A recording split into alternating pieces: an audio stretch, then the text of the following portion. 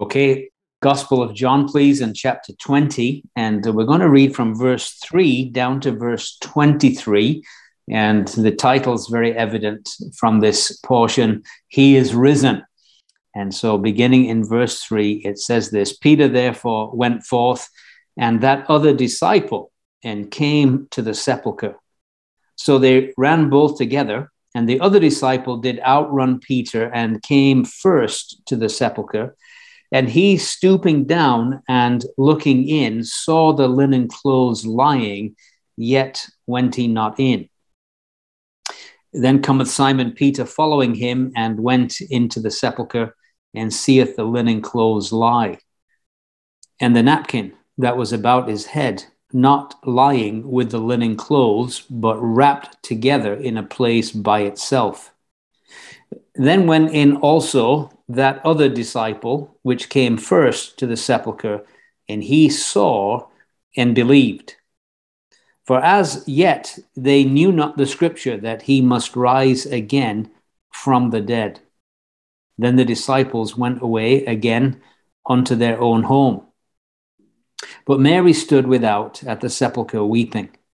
And as she wept, she stooped down and looked into the sepulchre, and seeth two angels in white sitting, the one at the head and the other at the feet, where the body of Jesus had lain. And they say unto her, Woman, why weepest thou? She saith unto them, Because they have taken away my Lord, and I know not where they have laid him. And when she had thus said, she turned herself back and saw Jesus standing, and knew not that it was Jesus.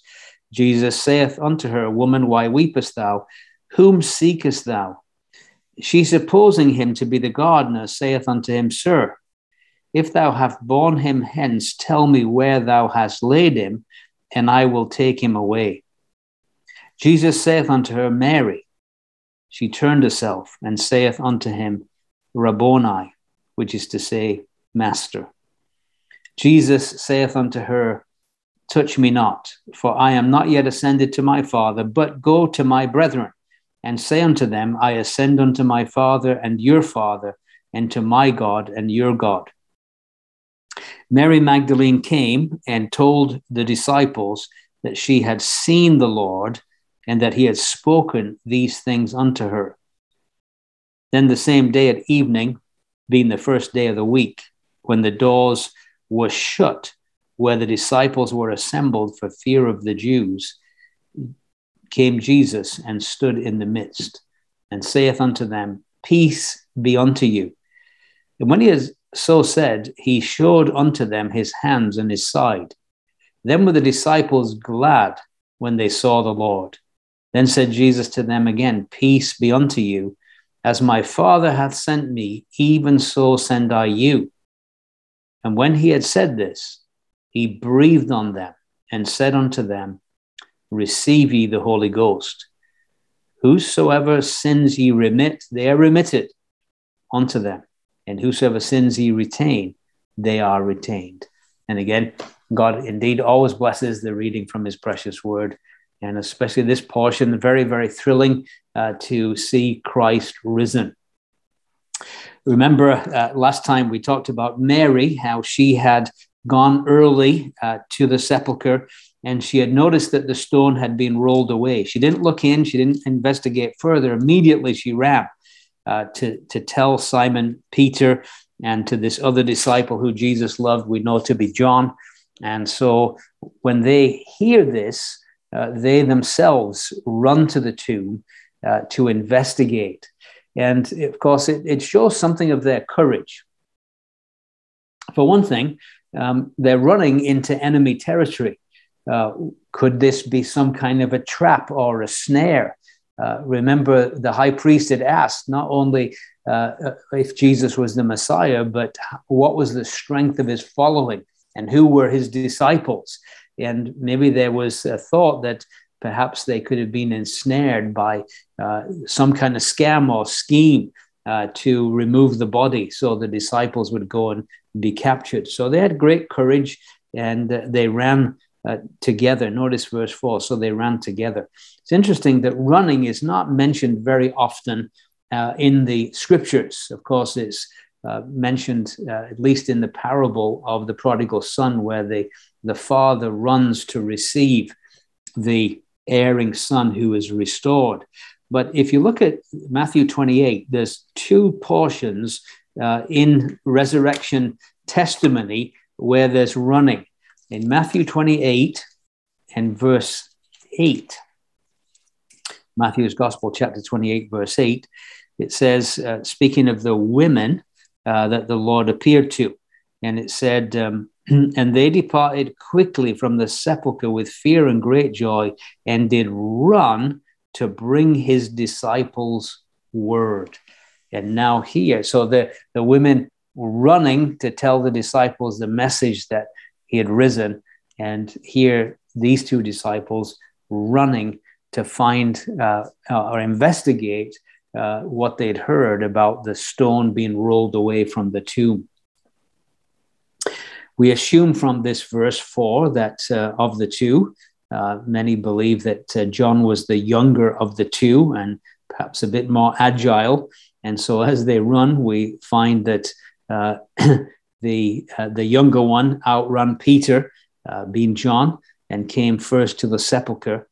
And it tells us that when he arrived there, it tells us he stooped down and looked in.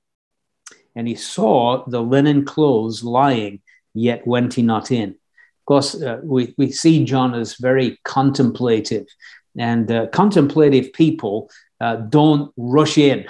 They ponder. They tend to be people that kind of process things more slowly. So he didn't rush in.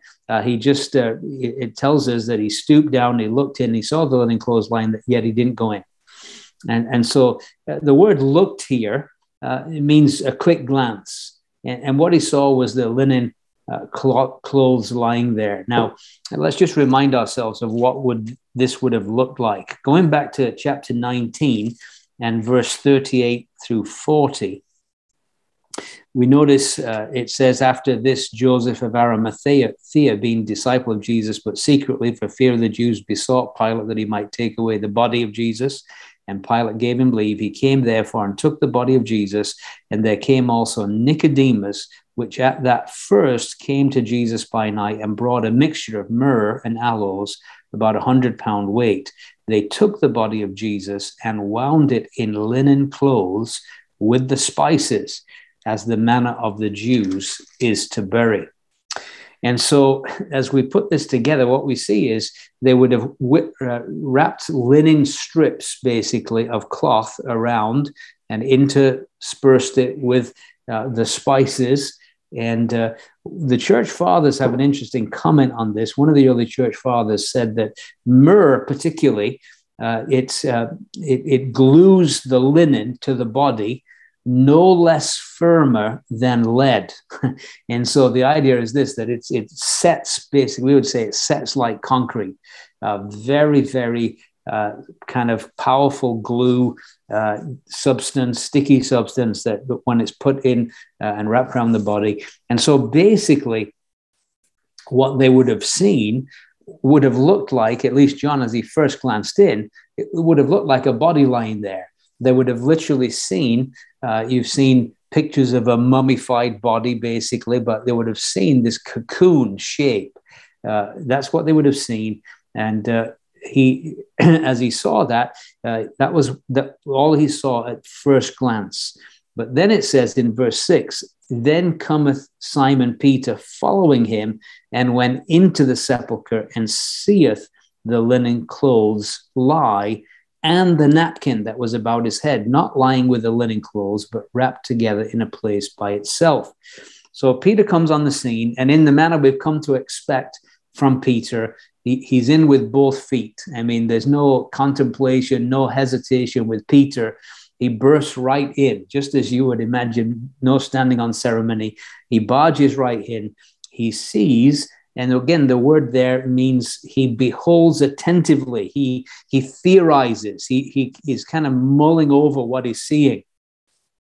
He's looking hard, trying to make it out make it all out and figure out what it all means. And again, we said he sees this cocoon, spices set in it like concrete, and then he sees this the napkin about his head, not lying with the linen clothes, but wrapped together in a place by itself. Now, several points to make here. First of all, it would indicate to us that most likely the shroud of Turin that there's much hullabaloo about is not exactly authentic because as we see here, the headpiece is separated. And so there's a good possibility that, and again, we don't base our faith on that anyway, but it would at least cause us to be skeptical about that. Secondly, it would disprove clearly the idea of thieves stealing away the body. What thieves would bother removing a body from its grave clothes? And if they did, what would it look like?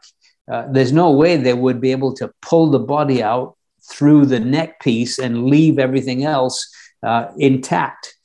There would be a shredded and tattered mess left behind. And certainly there wouldn't be a carefully folded headpiece laid at the side. And so, again, what this does show is that there's no question that there's no thieves stealing this body whatsoever. Also, it shows the unhurried dignity with which the Lord Jesus rose from the dead.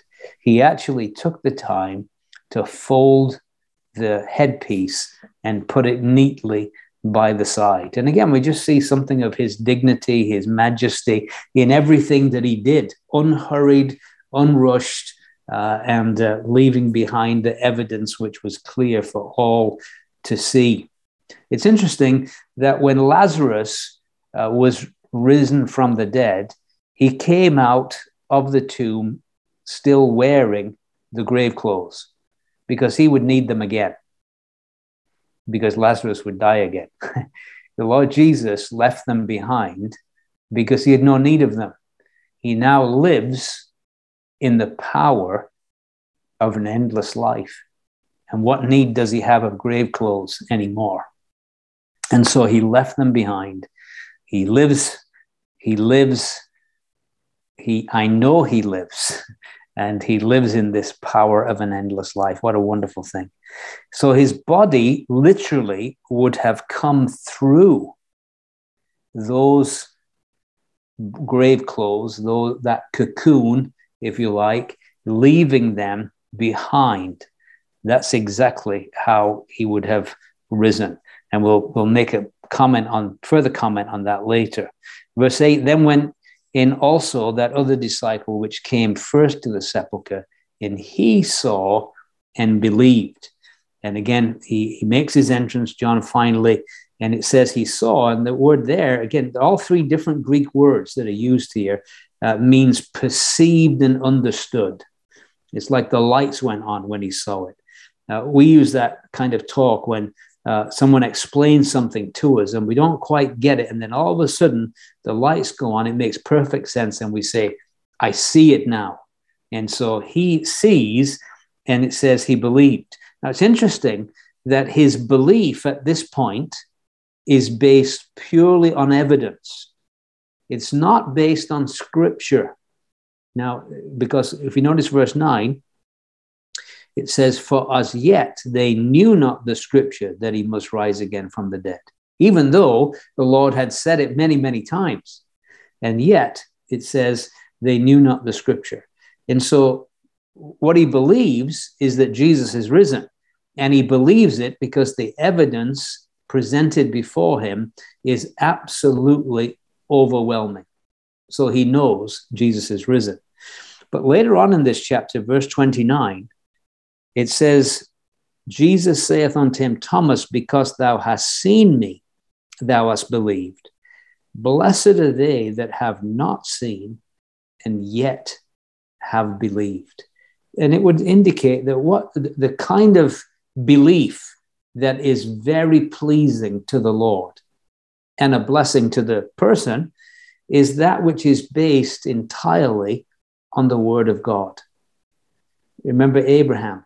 when there was no shred of evidence that he would ever be the father of many nations. And yet when God made the promise, it says he believed God and it was counted to him for righteousness' sake. And so this is the kind of belief that is most thrilling to the Lord. Not that he's not willing to give evidence, and there's lots of evidence, but he really delights when somebody has childlike faith and just simply believes the scriptures. Blessed are those who have not seen and yet believe. Nevertheless, he did believe because of the evidence that the Lord Jesus was risen. It is a very fascinating thing that they didn't know the scripture, despite the fact that the Lord had over and over again had repeated that he would rise again the third day. And yet they didn't get it. And it's so somewhat of an irony when you look at Matthew's gospel for a second in chapter 27, Matthew 27, verse 62 to 66. It says, now the next day that followed the day of the preparation, the chief priests and Pharisees came together to Pilate, saying, Sir, we remember that deceiver said, while he was yet alive, after 3 days I will rise again. Command, therefore, that the sepulchre be made sure until the third day, lest his disciples come by night and steal him away and say unto the people, he is risen from the dead. So the last error shall be worse than the first. So it is somewhat amazing to me that his enemies remembered that he had said about rising from the dead the third day, but his friends could not seem to remember it, which is incredible to think of, even though he had said it many times and made it very clear and explicit to them. Another passage in Matthew that would confirm this to us, Matthew 20 and verse 17. Jesus, going up to Jerusalem, took the 12 disciples, this is Matthew 20, verse 17, apart in the way and said unto them, Behold, we go up to Jerusalem, and the Son of Man shall be betrayed into the chief priests and to the scribes, and they shall condemn him to death, and shall deliver him to the Gentiles to mock him, and to scourge, and to crucify him. And the third day he shall rise again. So it wasn't for lack of information. He had told them, and he had told them repeatedly, but they just somehow, it just didn't seem to dawn on them what he had said. So it says they didn't know the scripture, but they would know the scripture. In fact, the Lord would appear to the disciples on the road to Emmaus, and he would give them all the Old Testament scriptural evidence of him rising from the dead. Let's just look back at that marvelous portion in Luke 24 just for a second, and then we'll look at some of the scriptures that proved that he would rise from the dead, that they would quote freely in the Acts of the Apostles as they would take this information and put it to good use. So Luke 24, and particularly verse 25, then he said unto them, O fools and slow of heart to believe all that the prophets have spoken, ought not Christ to have suffered these things and to enter into his glory? And beginning at Moses and all the prophets, he expounded unto them in all the scriptures the things concerning himself. And so they would have been given a good introduction, overview of the Christology of the Old Testament, particularly concerning his sufferings and his rising again. Again, in verse 44 of the same portion, Luke 24:44, he said unto them, These are the words which I spake unto you while I was yet with you, that all things must be fulfilled which were written in the law of Moses and in the prophets and in the Psalms concerning me. And so, of course, some of the scriptures that they would quote freely from in the sermons in the book of Acts would be Psalm 2, verse 7. And again, we'll just take a moment to look at this, the scriptures that would speak of him rising from the dead.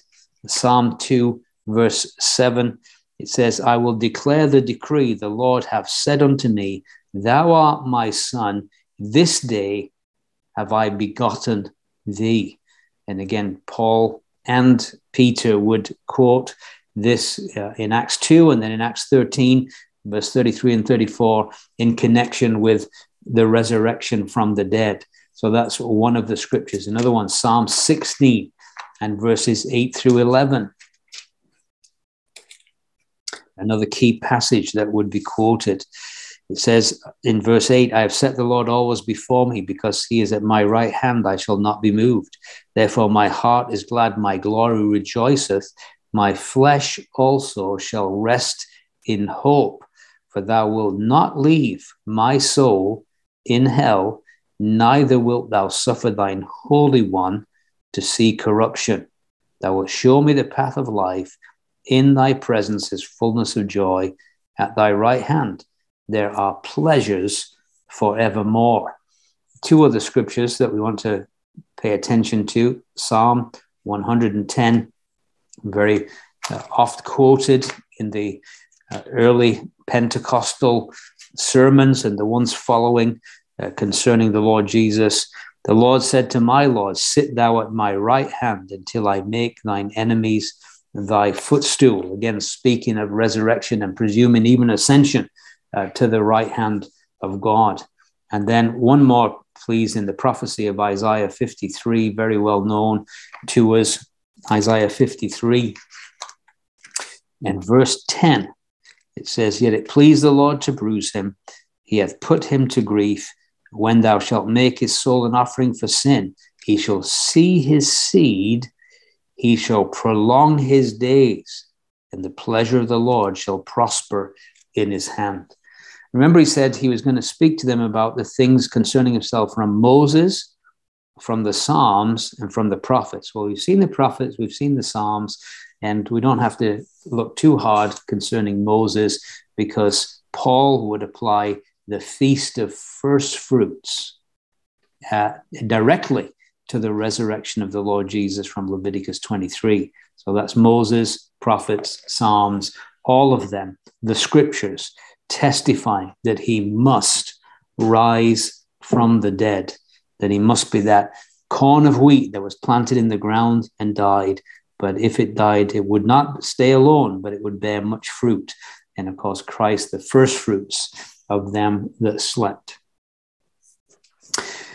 I suppose if there's a practical lesson that we can learn from the disciples concerning this, and that is simply this: we have to be patient with one another.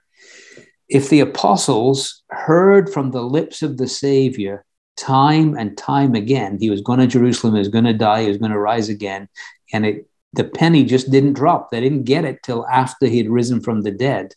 Then we need to be patient with one another, because sometimes it takes us to hear things many times before the truth of it dawns on us.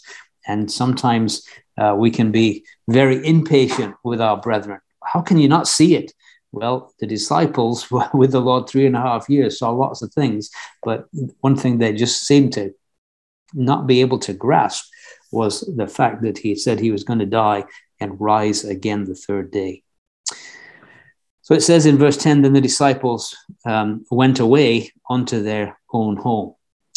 And you can imagine that when John went back, remember who he had taken to be with him in his home. He'd taken Mary. And I can imagine that John's new lodger would have been very interested to hear his description of what he found at the sepulchre. She would have been, I'm sure, just amazed as she would have heard of this cocoon lying there, the napkin folded, but no body, that he indeed had risen from the dead. So we move back now from the disciples back to Mary. We pick up with Mary again. So Mary had obviously come and told the disciples, and then when they had run back, she had made her way back once again. to the sepulchre. And we're going to see Mary weeping, and we're going to see Mary worshiping, and we're going to see Mary witnessing in the next few verses. And so first of all, it says, Mary stood without at the sepulchre weeping. And as she wept, she stooped down and looked into the sepulchre. One verse that I think is very interesting in terms of Mary, because she's clearly the first one that is going to actually see the Lord. And I want us to look back to the book of Proverbs just for a moment and think of this verse in the light of Mary and her devotion and her love for the Lord. Proverbs 8, verse 17, it says, I love them that love me, and those that seek me early shall find me. Isn't that a beautiful verse? I love them that love me, and those that seek me early shall find me. Well, there's no doubt that Mary loved the Lord. And she was seeking him early. She went early to the tomb. And she was one that had the privilege of being the first one to see the Lord risen from the dead. So she looked in, and it tells us what she saw.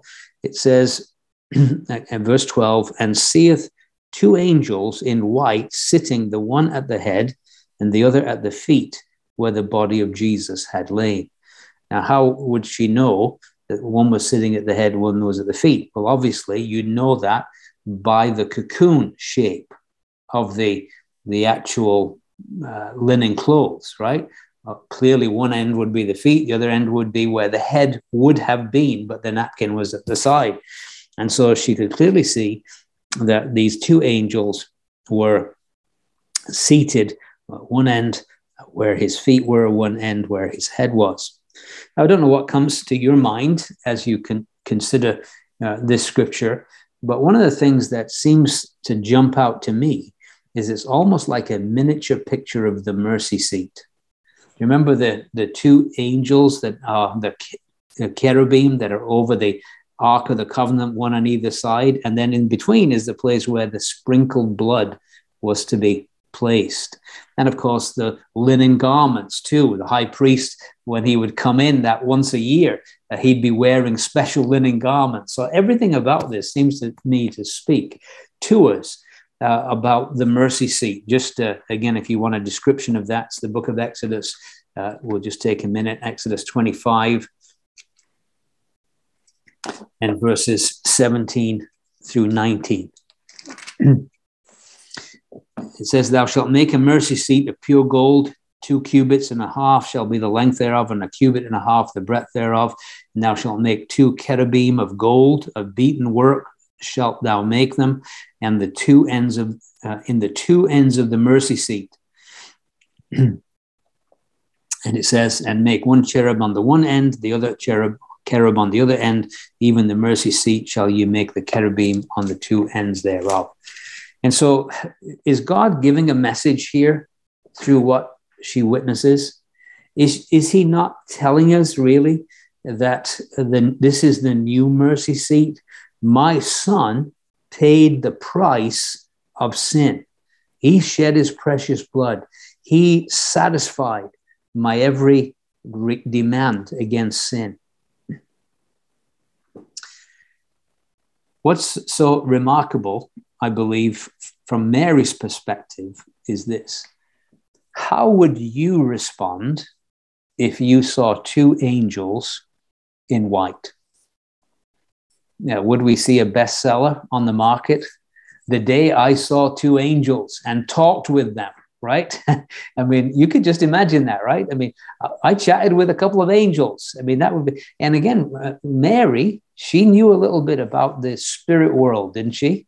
Remember, she'd had 7 demons cast out of her. If anybody's knowledgeable in the spirit world, she knows a little bit about it.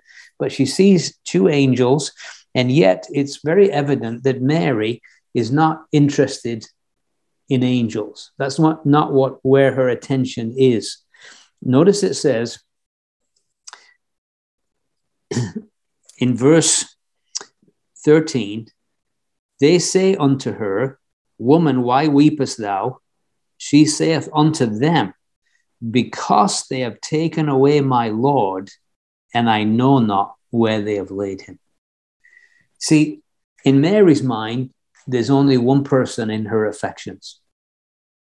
Angels just don't cut it as far as Mary's concerned. She only wants to see one person.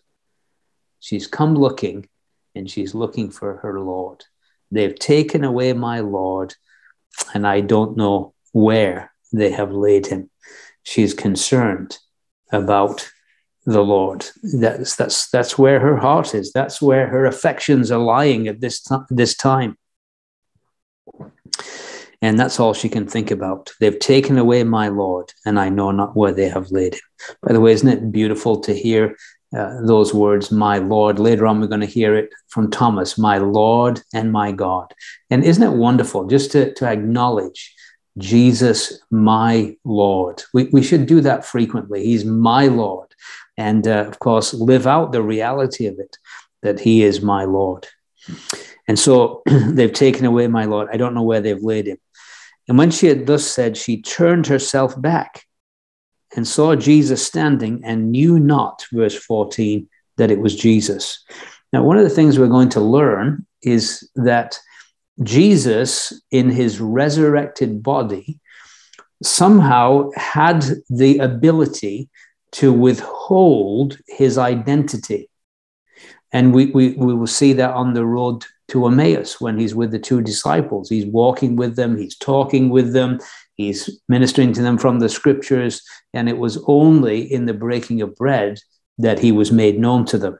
But for the whole journey, he withheld his identity from them. And now here again, we find him withholding his identity. It's just not evident to her who this is. So when she had said this, she turned herself back, saw Jesus standing, knew not that it was Jesus. Jesus saith unto her, Woman, why weepest thou? And whom seekest thou? She, supposing him to be the gardener, saith unto him, Sir, if thou have borne him hence, tell me where thou hast laid him, and I will take him away. Now, again, I don't know how strong a woman Mary was, but in her mind, it's not a difficulty. She feels, if you can tell me where the body is, I'll take it. And of course, corpses are heavy. They're dead weight. And in her mind, well, again, because love is behind it all. Remember 1 Corinthians 13, doesn't it tell us love beareth all things? And she's willing to bear the body of the Lord Jesus. She's willing. In 1 Corinthians 13, verse 7, it talks about this, that love bears all things. And she's willing to carry the body of the Lord Jesus wherever, but she wants that body back.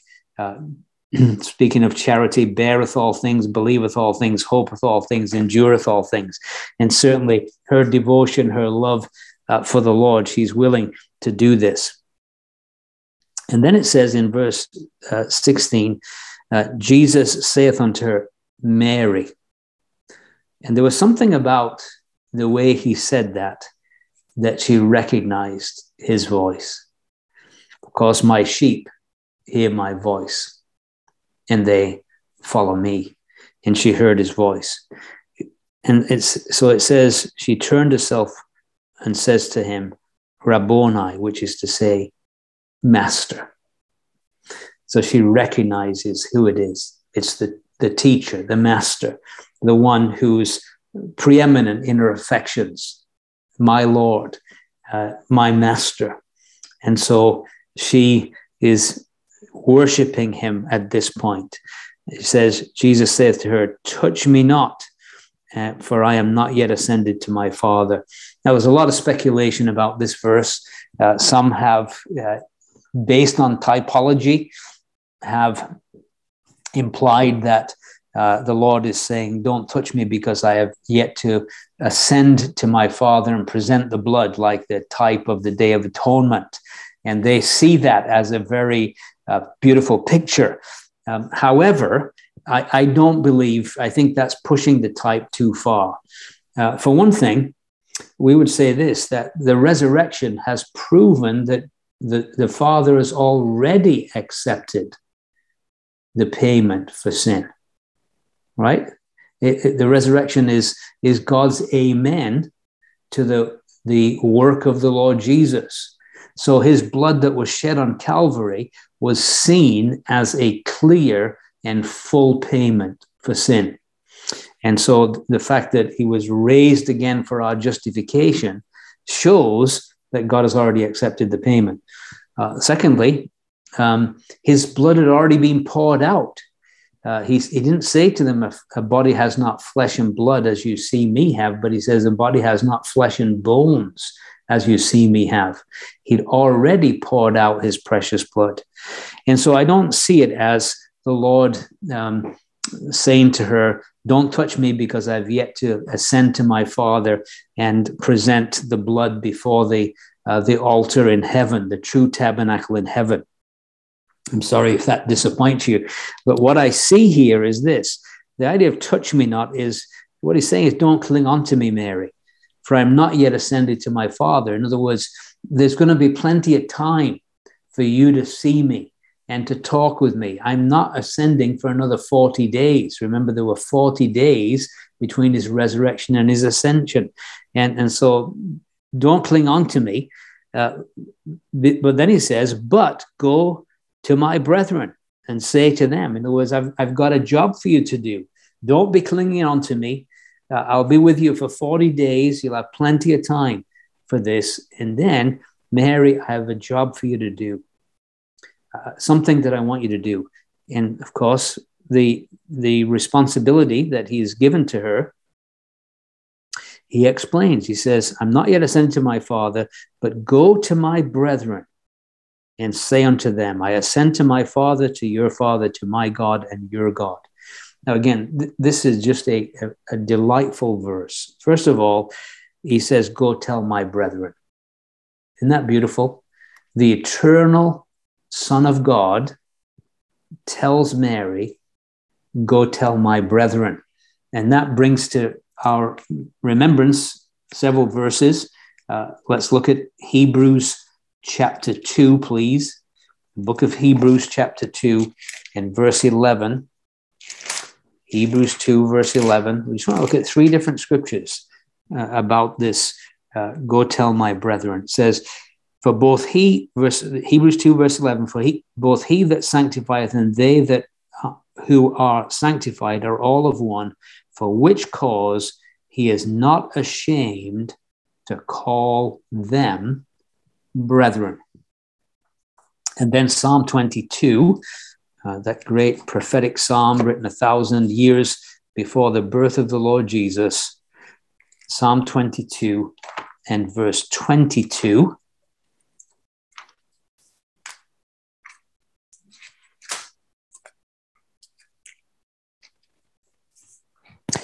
Which says this, I will declare thy name unto my brethren. In the midst of the congregation will I praise thee. So speaking of Christ in resurrection, he says, I will declare thy name to my brethren. And so go and tell my brethren. And then the final scripture I'd like us to look at is in the Gospel of Mark, and we're going to look at chapter 3, verse 33 and 34, which anticipates this event. It says, let's just read from verse 31. It says, there came then his brethren and his mother. So this is brethren according to the flesh. And standing without, sent unto him, calling him. And the multitude sat about him, and they said unto him, behold, thy mother and thy brethren without seek for thee. And he answered them, saying, who is my mother or my brethren?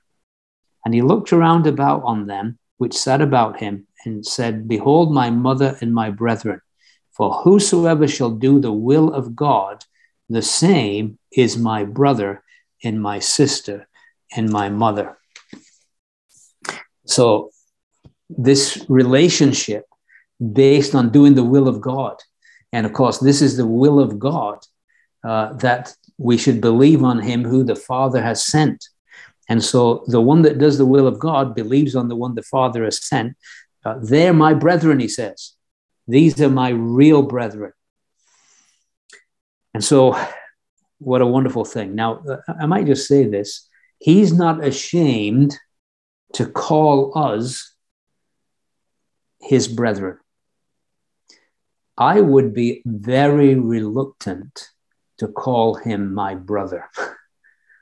In other words, out of reverence and respect, I personally would prefer to call him my Lord and my God. However, I find it remarkable that he would not be ashamed to call me brother, which is remarkable, and it's a wonderful thing. But I certainly wouldn't have the liberty of reversing it and saying to him, brother Jesus. I would find that to be very irreverent because of who he is. I think, like Mary, my Lord was much more appropriate.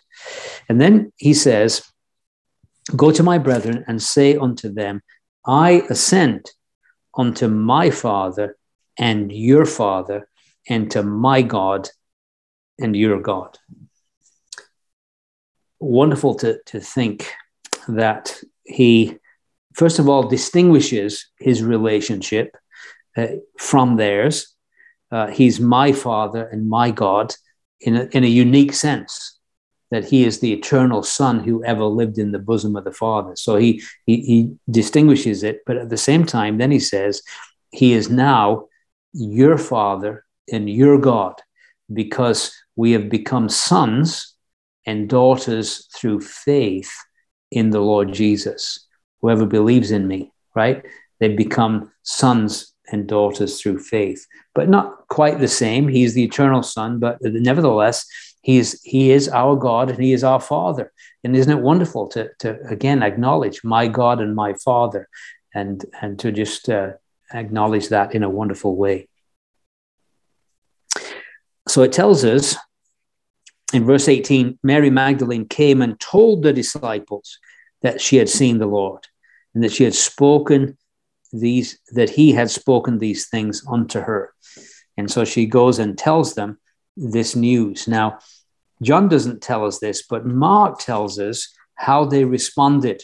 And I want us to look at Mark 16 as we try to pull these things together. Mark 16, and we'll see that they had a very different response. When she went and told them what she'd seen, in Mark 16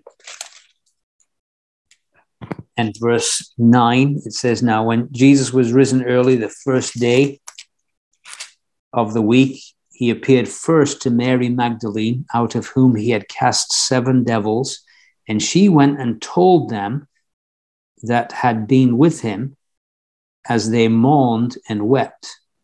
And they, when they had heard that he was alive and had been seen of her, believed not.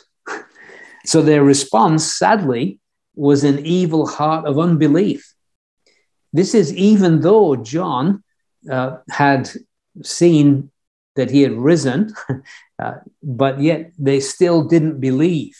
And there's still some element of unbelief that's clinging to them. And so it says, she told the disciples that he had spoken those things unto her. It says, verse 19, then the same day at evening, being the first day of the week, when the doors were shut, where the disciples were assembled for fear of the Jews, came Jesus and stood in the midst, and saith unto them, peace be unto you. Now, again, we want to think a little bit about this verse, because remember we said that his body was able to pass through the grave clothes and leave them intact. And now we see that his body is able to pass through walls, and for him to enter into the room where they were gathered together, even though the doors were firmly shut, I'm sure, and bolted and locked for fear of the Jews. And yet Jesus came and stood in the midst of them. Now, that's not to say that his body is not a real body. It's not some phantom, not some ethereal spirit kind of thing. Because we read that not only did he appeared to them, but he also showed them his wounds, which shows a connection with the body that suffered on the cross. Verse 20, and when he had so said, he showed unto them his hands and his sides. And so clearly, it is the same body in which he suffered. It still retains the wounds of Calvary. In fact, when we get to glory, I believe that we will still see those wounds of Calvary, because it says that we're going to worship the Lamb as it had been slain. And I believe the evidence of him being slain will be presented for us for all eternity. And yet there's a difference. The body is different. It's the same in the sense that it has that continuity with the body that died on the cross. The wounds are still there, but yet there are different aspects and properties to that body. He's still able to eat. Another account tells us that he ate fish with them.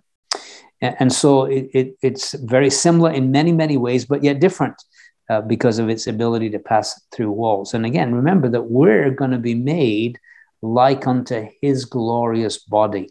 And I believe our body is going to be like that. We're going to have the same, still be recognizable as ourselves, still be a continuation from the body that we had in our days of humiliation, and yet it will have aspects to it, properties to it, won't have the same restrictions that it has now. Still be able to take food, but will be able to pass through walls and things such as this. So it's amazing to even contemplate, think about these things from the text of Scripture. And notice that he stood in the midst. Again, John always loves to keep the Lord Jesus in the midst. And so this in a sense, is a beautiful picture. It's the first day of the week, and the risen, glorified Christ is in the midst of his brethren. And that's a prototype of how every first day of the week ought to be, with the saints gathered to the risen, glorified Lord in our midst. And so the Lord is in the midst. And what does he say? Peace be unto you. And no doubt, his saying this, peace be unto you, there's a certain sense in which their lives had been filled with turmoil. First of all, the events of the crucifixion, then the news that the tomb was empty, and the suggestion that maybe somebody had stolen the body. And so there's all this inner turmoil. What's going on? And then, of course, all the external threats, their fear of Jews, their doors are bolted. And yet the Lord comes and he preaches peace unto them. Peace be unto you. And of course, he gives them peace. My peace I give unto you, not as the world gives. He gives them peace. By being there, his presence brings peace and comfort in times of difficulty. And so it says in verse 20, and when he had so said, he showed unto them his hands and his side. And then it says, then were the disciples glad when they saw the Lord. What a gladdening sight. Gladdening to see that he was undefeated in death. That even though he had ended at the cross, it wasn't the end. He had risen. And all his claims were now vindicated. He had claimed that he would be raised from the dead. All these claims were vindicated. And it says the disciples were glad. Now I want us to just look in the couple of seconds we have left at John 16. John chapter 16, verses 20 and 22. Verily, verily, I say unto you that you shall weep and lament, but the world shall rejoice, and you shall be sorrowful, but your sorrow shall be turned unto joy. A woman, when she is in travail, hath sorrow, because her hour is come. But as soon as she is delivered of the child, she remembereth no more the anguish for joy that a man is born into the world. And ye now therefore have sorrow, but I will see you again, and your heart shall rejoice, and your joy no man taketh from you. And so it tells us, just as the Lord had said, then were the disciples glad when they saw the Lord. Oh, how we have reason this morning to be glad, because Jesus is alive. Yes, he died.